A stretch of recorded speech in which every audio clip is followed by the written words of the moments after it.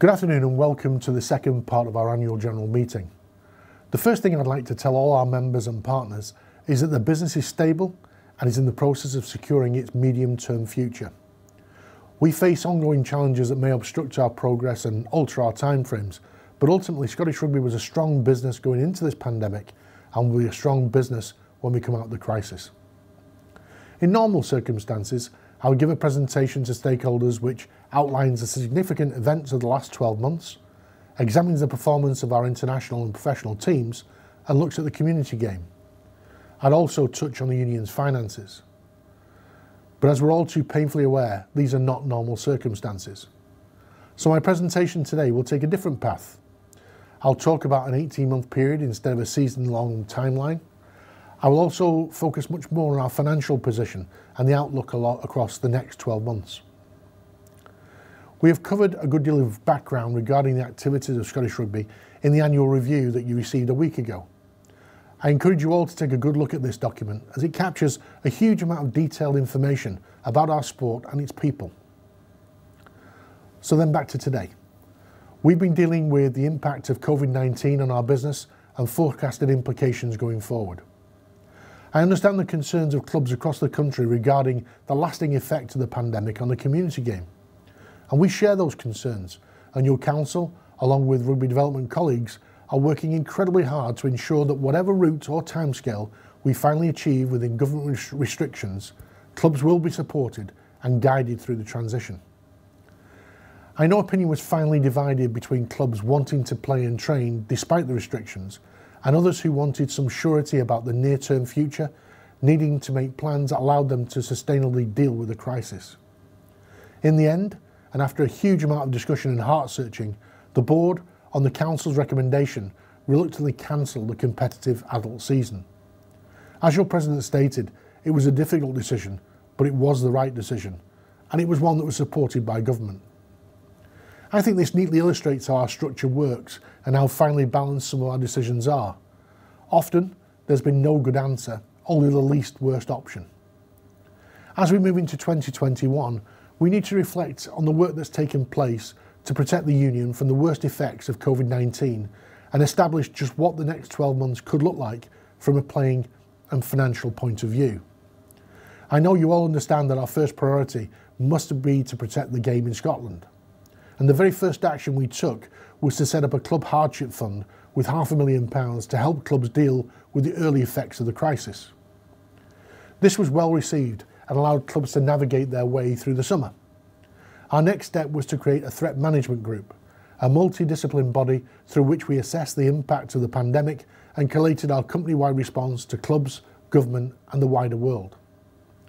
It became very clear early in the pandemic that our only prospect of getting players on the pitch was in the professional game. The control and expertise required to create an environment to safely play the game could only have been undertaken in a professional context where we employ the players and support staff and have the necessary capability to comply with government regulation. There was absolutely no possibility of that being replicated or being affordable for amateur clubs across the country. Additionally, given 80% of our revenue comes from the international and professional game, we focused our resources on restarting professional rugby in order for us and each of our union partners to protect broadcast and sponsorship income. We had contracts to complete and obligations to fulfil. The creation of the Autumn Nations Cup was in response to the need to create international fixtures to replace the matches against Sanzar countries, which were impossible to stage because of the travel restrictions. Throughout the coronavirus period, we have shared as much information with our clubs and stakeholders as often as possible and in detail around returning to clubhouses and training. I thank clubs across the country for their establishment of COVID coordinators, of which we now have 171 across the nation. And I want to thank all our clubs for the responsible way they've managed themselves throughout the pandemic. I want to use today's opportunity to explain just where we are in the plan to deal with the impact of COVID-19 on our organisation, explain why the accounts for this year are being published later than normal, talk through the effect of the income generated from CVC becoming a partner in Pro 14, and the effect this has had on our financial position and reporting. The primary task was to deal with the unprecedented drop in income created by the pandemic. Essentially, since March of this year, we've been able to take advantage of the major income streams that fund the union. Without matches to play or spectators, we can't sell tickets, maximise sponsorship revenue, or exploit hospitality income. Fortunately, we were able to conclude our 2 home fixtures in this year's Six Nations tournament, and that was extremely helpful. The loss of income was so instant and so dramatic that we had to begin to reassess our whole operating structure. So we created a 4-point plan to deal with the pandemic's effect on the union. Part 1 was respond, Part 2 reset, Part 3 rebuild, and Part 4 recover. In responding to the crisis, we talked extensively to our people, players and coaches. It's vitally important that our people know the scale of the challenge and their role in helping the business come to terms with the enforced change.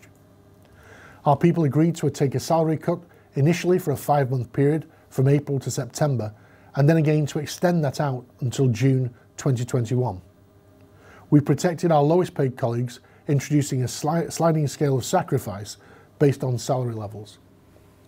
We also began conversation with the Players Association in Scotland, RPS, and we explained the straitened situation, our uncertainty around timescales, and the long-term impact on the professional game. What followed was a mature, professional and collaborative discussion in which both sides shared their concerns, but also understood that this was a union-wide problem which affected off-field colleagues and the whole of the community game as well. I want to sincerely thank all our people, our players, coaches and RPS for their continued support and collaboration. We were generally as one in this crisis. In Scottish Rugby, like so many other unions, activity drives cost. Programmes to develop community rugby, age grade players, academy talent, coaching pathways and education all drive cost. Our stakeholders expect us to deliver these programmes, and as we were able to fund more of these activities, the cost and number of players and coaches involved rises sharply. COVID-19 stopped these activities in their tracks and moreover, effectively, closed the community game at the same time. We have therefore been able to save a considerable amount of money through the postponement of these programmes, and when we come back to a point when they can be restarted, we may choose to reassess our approach. The salary savings I referred to earlier also contribute greatly to our cost control programme. The government's job retention scheme, in its first iteration and its second, has offered us a lifeline that we've used to great effect. A large proportion of our workforce have at one time or another been on furlough. This has put increased strain on some of the people that have worked through the pandemic, but has been necessary for the organisation to keep itself protected. Any discretionary spend was removed, and all expenditure has to be pre-approved, justified and then sanctioned centrally. And this is the type of business practice that you'll have been taking in clubs across the nation, and you'd expect us to do the same. We've harvested around £40 million of savings, which have gone a long way to offsetting the £18 million hole in our expected income for 2021. And this was all part of our 4-point plan. But Part 1, Respond, didn't simply focus on cost savings from operational management. It went further and examined 3 ongoing options based upon the best business intelligence that was presented at the time. Option 1 looked at the worst case scenario presented at the time, which was no rugby at all in season 2021, internationally, professionally or at community level. Option 2 looked at no rugby at all until January 21, no ticket or broadcasting income for the autumn matches, a high-risk scenario where a partial return to rugby with reduced attendance and some reduced sponsorship income. Option 3 looked at professional rugby returning behind closed doors from autumn 2020 and social distancing measures affecting match attendances for the Six Nations in 2021. The board chose to adopt option 3 because it was the most likely option to take place given the government's posture at the time and the capability that we knew we could muster to enable professional players to play safely from a health and welfare perspective. To this point, our decision to choose option 3 has been justified. We explained to all our people that if option 3 were to be adopted as our budget position for the 2021 financial year, and if it were to be achieved, there would be no need for redundancies. However, if the situation migrated to option 2 and then further to option 1, then we would need to revisit this position and almost certainly redundancies would be necessary. We have around 450 employees, of which around 158 are players. When compared to other home unions, we are of comparable size and capability when the adjustments are made for the ownership and outsourcing of professional players. We believe this to be an appropriate headcount to allow us to operate and function at an internationally competitive level. Given the fact that our future success will be dictated by how quickly we can return our revenues back to pre-COVID-19 levels, retaining the people in the organisation who can achieve that is vital to any bounce back. We also need to keep the rugby expertise we have to get the nation back to playing rugby safely and swiftly once the restrictions on play are lifted. Therefore, any changes to the shape and eventual size of our organisation post-COVID-19 should be made on an informed and strategic basis rather than a linear calculation that strips out costs more bluntly, leaving the business unable to be as flexible and nimble as it needs to be to return to health. We are now in part 2 of the 4-point plan, Reset. This sees the organisation look at how the business might be shaped for a post-COVID-19 world. It also reaffirms our business model, evidencing that the professional teams are the catalyst for a successful, sustainable and competitive national team that generates the vast proportion of our income. And from this pool of generated income comes a total funding of our community game. I'd like to take the opportunity to explain to you why the accounts for 1920 will be published later than usual. There are a variety of reasons, the most important of which is the need to offer our stakeholders the most accurate and up-to-date picture we have on our financial situation as we deal with the ongoing effects of coronavirus. Much like organisations across the country right now, auditors are required to look for as much certainty as possible in the 12 months ahead. For Scottish Rugby, a critical element of our revenue results from matchday attendances, which when set against a backdrop of ongoing government restrictions and an ever-changing sporting landscape, this has made financial forward planning challenging and unpredictable. Therefore, we've taken the time to ensure we could present the most up-to-date projections and related support from the bank to satisfy the auditor's review of our financial year ahead. Our original time horizon took us to the end of the current financial year. As the virus has re-emerged and economic outlook has begun to look more uncertain, PwC have needed to test our assumptions and look beyond this current year through to the beginning of 2022. And this is happening across the UK in all kinds of businesses. We are in the sport and hospitality sector, and as such are seen as being more affected than other enterprises. The length of the outlook period and the need to allow for a serious plausible downside risk has resulted in us restructuring our finances with the bank. And I'm delighted to say that we're about to conclude an arrangement with them that delivers flexibility for the union and satisfies these heightened expectations. This process takes time and a certain amount of patience, especially in the current business climate. But I'm pleased that our forecasts have been subject to rigorous examination and challenge, because it's resulted in us negotiating a bank facility which offers the game a level of security that you, our members, would expect and places us in a better position to cope should these downside risks materialise. To properly understand and gauge our financial position, it would be easier to take a 2-year overview to assess the damage COVID-19 will have on our business.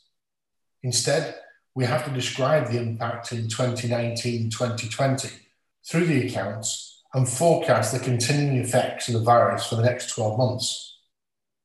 We were trading very strongly through the 19-20 financial year up and until the virus struck. In 2018-19, our turnover reached £61 million. In 2019-2020, we were scheduled to deliver around £59 million worth of turnover, which was down on the year before, but was nevertheless a record for a Rugby World Cup year. The negative effects of the revenue fall between February and May reduced our expected turnover from £59 million to approximately £55.47 million. Our expenditure for the 19-20 year came in at around £60.74 million. Now, you'd normally expect to see that evidenced in the accounts as a headline statistic showing an operating loss of £5.27 million. The unaudited figures for 1920 actually show that the business recorded a surplus before interest and tax of £3.11 million. Now, this is entirely because part of the proceeds of CVC's investment in Pro 14 landed in the 1920 financial year. So, our unaudited financial outturn looks as follows. Income, £55.47 million.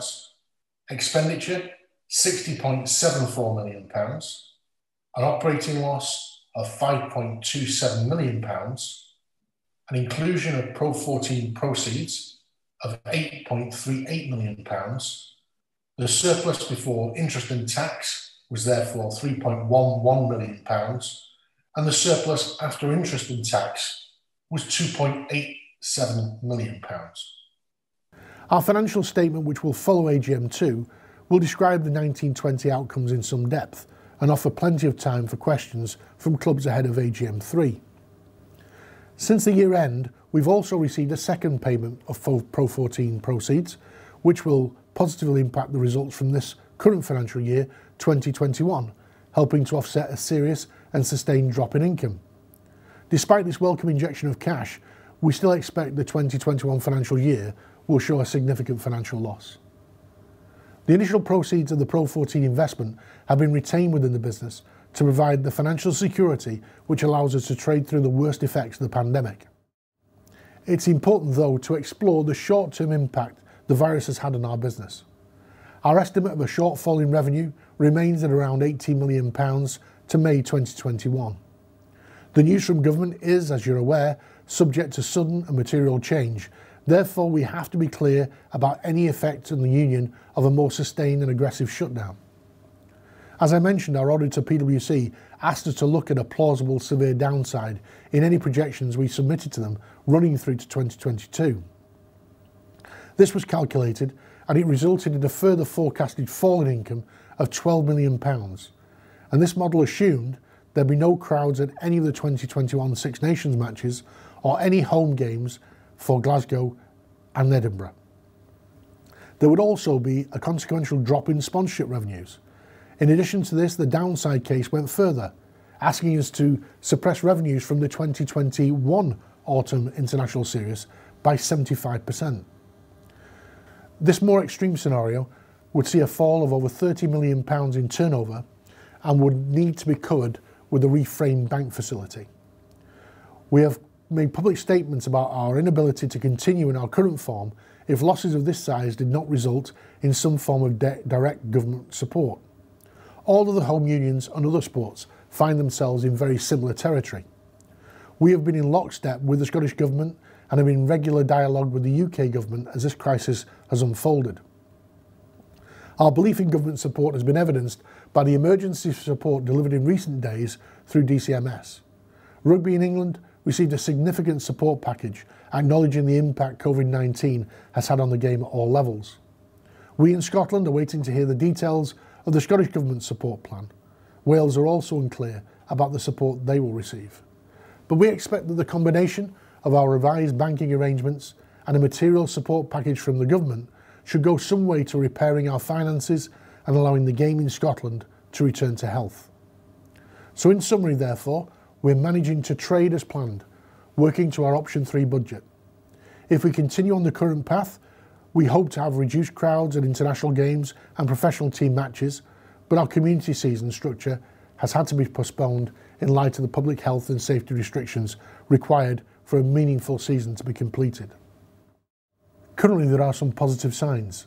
Following the tightening of restrictions across the UK, there seems to be more confidence around an eventual decline in the rate of infection. Our business has endured a huge shock that will be mitigated through a tight cost control programme, a package of government support and the vital proceeds of the Pro 14 agreement with CVC and the support of our lenders. The Pro 14 monies were generated from an asset that up until a year ago was deemed worthless. Crystallising the value of the tournament has transformed Celtic Union revenues and formed a foundation for a credit solution from the bank. And we hope to be able to announce further reassurance before January through the signing of a Six Nations deal, again with CVC. And we hope that this will future-proof the union for years to come providing a sustainable and long-term provision for the community game and our stakeholders. Now, I understand that the last few months have been incredibly difficult for everybody involved in our game. We have lost almost 18 months of community rugby, and that will have a lasting effect on the fabric of our sport. But we need to pull together, finding solutions to our problems at all levels of the game. And in the face of these challenges, your board and council are working tirelessly to provide a stable financial platform whilst encouraging the game to be played at all levels safely and securely. We face the greatest challenge to our organisation for decades, but I assure you that Scottish Rugby is doing everything it can to meet this challenge and protect clubs, players, coaches, volunteers and all our people at BT Murrayfield and Scotstoun. Thank you.